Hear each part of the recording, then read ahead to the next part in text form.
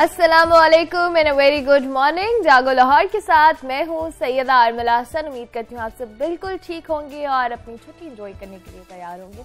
आज सैटरडे है, यानी कि बहुत सारे लोगों का वीकेंड शुरू हो चुका है और कुछ का जो है कल छुट्टी होगी तो वीकेंड शाम में शुरू होगी। तो इस लिहाज से आपके बहुत सारे प्लान्स भी होंगे, बहुत सारी आपने सोचा भी होगा कि अच्छा यहाँ पर जाना है वो जाना है। मैं हमेशा कहती हूँ कि मर्द हज़रात के लिए बहुत सारे काम ख़वातीन ने इकट्ठे किए होते हैं। घर में ये मसला है, स्विच ठीक कराना है, प्लम्बर को बुलाना है, ये सारी चीज़ें संडे के लिए बचा के रखी होती है सबने। तो मेरे ख्याल से वो सारे प्लान्स भी आपके उम्मीद करती हूँ कि पूरे हो जाए और मेरा प्लान होता है कि मैंने अपनी नींद पूरी करनी है, तो लिहाजा। अच्छा जनाब, आज का जो मैं शुरू में आगाज़ में आपके साथ रिसर्च शेयर करने वाली हूँ वो कुछ इस तरह से है कि हम अपने फ़ोन्स का स्क्रीन का इस्तेमाल, स्क्रीन टाइम बेसिकली हमारा बहुत ज़्यादा बढ़ गया है। उसकी वजह से बहुत सारे मसाइल हो रहे हैं और ऐसी ही एक बात सामने आई ताइवान की खातून की। जब उन्होंने अपनी आंखों का चेकअप कराया तो उन्हें पता लगा कि स्क्रीन की तेज़ रोशनी ने उनकी आंखों के जो पर्दे हैं उस पर 500 सुराख कर दिए हैं। अच्छा जनाब, ये उनको मुआयने के बाद पता चला कि जितना उनका स्क्रीन टाइम था और जिस सेटिंग्स के साथ वो स्क्रीन टाइम को मतलब जो अपने फ़ोन को या जिस भी स्क्रीन को वो यूज़ कर रही थी उसकी वजह से उनकी आंख में तकरीबन 500 के करीब जो कह लें बारीक सुराख हैं वो हो चुके हैं, क्योंकि वो मुसलसल अपने स्मार्टफोन को जो है मुकम्मल रोशनी के साथ इस्तेमाल कर रही थी 2 बरस से, और अमूमन इसी सेटिंग्स के साथ दिन रात उनके मोबाइल फ़ोन का इस्तेमाल था। 25 साल ये एक खातून है जो सेक्रेटरी की मुलाजमत करती हैं और उन्हें अपना फ़ोन बार बार देखना पड़ता है।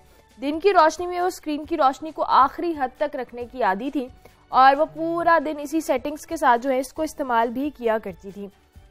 2 साल के बाद जनाब जब एक सुबह उनकी आंख में तकलीफ हुई तो वो सुबह उठी और उन्होंने ड्रॉप्स का इस्तेमाल किया, लेकिन आहिस्ता आहिस्ता उनकी आंखों में मजीद ख़राबी हुई। तो मुआयने के बाद पता लगा कि उनकी जो बारीक रगें हैं वो आपस में उलझी हुई हैं और उसमें उनकी आंख का जो कॉर्निया जिसको हम कहते हैं उसमें सुराख भी हैं और शदीद मुतासिर हो चुका है। तो लिहाजा इनको जो डॉक्टर्स ने बहुत एहतियात के साथ इनको कहा कि जनाब आप 250 ल्यूमिन के करीब जो है रोशनी इस्तेमाल करें और मुख्तलिफ तरीक़ों से वो कोशिश कर रहे हैं कि इनको क्योर किया जा सके।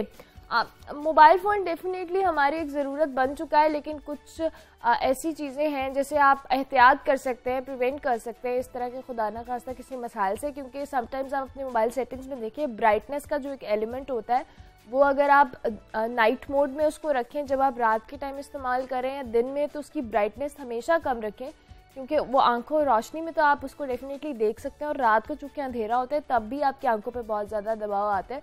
तो बेहतर है कि अपनी मोबाइल फ़ोन सेटिंग्स को अब बेहतर करें और कोशिश करें कि ज़रूरत से ज़्यादा इस्तेमाल ना किया जाए। अनफॉर्चुनेटली हम सब इसका शिकार हैं, मुझ समेत, कि हम लोग बहुत ज़्यादा मोबाइल फ़ोन्स का इस्तेमाल करते हैं। कुछ ना हो आपकी ज़िंदगी ऐसे लगता है कुछ है ही नहीं आपके हाथ में अगर फ़ोन नहीं है, लेकिन एट द एंड एहतियात बेहतर है ताकि आप खुदा ना खास्ता इसी किसी चीज़ से अवॉइड कर सकें। अच्छा जनाब, ये तो हमने आपको बता दिया कि आंखों के हवाले से आपने किस तरह से अपनी आंखों का ख्याल रखना है। अब ज़रा मैं आऊँगी अपनी और उन तमाम एंकर्स की नौकरी पर जो मुख्तलिफ न्यूज़ चैनल्स में काम कर रहे हैं, प्रोग्राम्स होस्ट कर रहे हैं, और बहुत सारे लोग तो आप सबकी नौकरी ख़तरे में पड़ चुकी है जनाब। चाइना ने एक ऐसा रोबोट तैयार कर लिया जो अब प्रोग्राम भी होस्ट कर सकता है, उसके अलावा सवाल भी कर सकता है, जवाब भी ले सकता है। और ये चीन में एक चैनल है जिसने अपने प्रोग्राम की मेज़बानी के फ़राइज़ सर अंजाम देने के लिए रोबोट का जनाब इस्तेमाल किया है। ये जो रोबोट जो है मसनूई ज़हानत है इनमें, और आप ख़बरें पढ़ते, प्रोग्राम करते हैं, इनको देखते हैं, असल जीते जाते हैं इंसानों को, अब आप रोबोट्स को भी देख सकेंगे जनाब। और नवंबर में दुनिया का पहला मसनूई ज़हानत वाला जो है मबनी रोबोट एंकर मुतारिफ करवाया था चाइना ने, लेकिन अब इसके साथ आहिस्ता आहिस्ता इसमें भी जिद्दत आई है और जनाब इनको पेशा वराना अंदाज से ख़बरें पढ़कर इन्होंने सबको हैरान कर दिया है।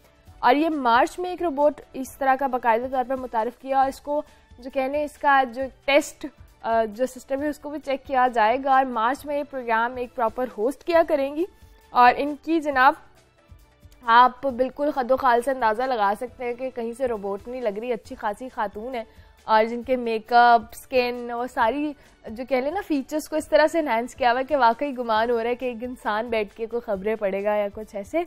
और ये अच्छा जी, हमारे प्रोड्यूसर साहब की ख्वाहिश, उनकी मासूम से ख्वाहिश है कि वो चाहते हैं कि वो ये रोबोट अपने शो में बिठा लें, तो अल्लाह की मेहरबानी से करा लें आप काम। आप इंसानों से काम नहीं करा सकते तो आपने रोबोट से कराना तो लिहाजा ये छोटी छोटी मासूम ख्वाहिशें हमारी टीम की हमेशा ही रहती है। कोई बात नहीं बेटा, निमट लेती हूँ मैं थोड़ी देर बाद। अच्छा जी, ये तो रोबोट्स के हवाले से हमने आपको बताया कि वो तमाम एंकर्स जो कहते थे जनाब क्या बात है, हमारा कोई रिप्लेसमेंट नहीं है, ऐसी बिल्कुल नहीं, रोबोट आ सकता है। अच्छा जी, रोबोट के साथ साथ अब ज़रा हम आपको एक और लड़की की कहानी सुनाएंगे। अच्छा, लंबे बाल रखने का बहुत सारे लड़कियों को बचपन से शौक़ होता है, और लेकिन उस शौक़ को पूरा करने के लिए भी इस हद तक जाना है कि आपने अपने बाल ही नहीं कटवाए। और ये कितने अरसा नहीं कटवाए जनाब, 28 साल उन्होंने अपने बाल नहीं कटवाए।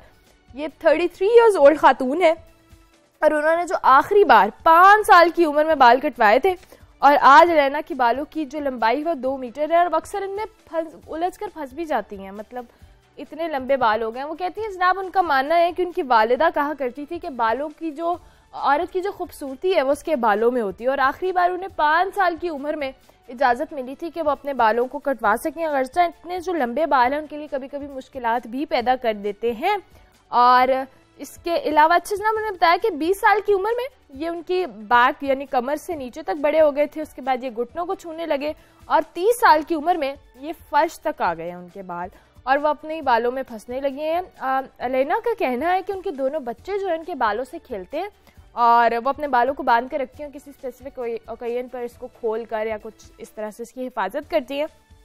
और बाद लोग इनको जो कार्टून कैरेक्टर है रेपुंज़ल उससे भी तशबीह देते हैं और कहते हैं कि बिल्कुल उनकी जैसी। तो कहती है मुझे बहुत खुशी होती है कि लोग जब मुझे रेपुंज़ल से तशबीह देते हैं। और वो कहती है मैंने अपनी दोनों बेटियों को भी बाल अभी तक नहीं कटवाए, लेकिन फर्दर ये डिपेंड करता है उनके ऊपर कि वो किस तरह से अपने बाल इसी तरह से लंबे रखना चाहती हैं या नहीं।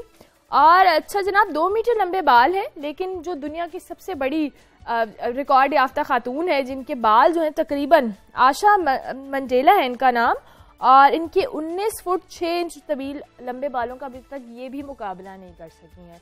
तो इससे भी ज़्यादा लंबे बाल हो सकते हैं। हमारे बालों तो रह ही नहीं जाते, मतलब रोज़ तो हम कुछ करते हैं। ये इसके लिए हिफाजत, एहतियात और कुछ इनहेरिटेड होना भी बहुत ज़रूरी है। मतलब इनकी हो सकती है फैमिली में, लेकिन बाल खूबसूरत है और देखिए हिम्मत है, संभालना भी एक बड़ा आर्ट है इन बालों को। अच्छा जनाब, ये तो हमने आपको बता दिया कि किस तरह से बालों की हिफाजत करती हैं। अच्छा जनाब, ब्रेक लेते हैं, ब्रेक के बाद हाजिर होंगे। मजीद भी हमें लोग ज्वाइन करने वाले हैं, आप देखते रहिए जागो लाहौर।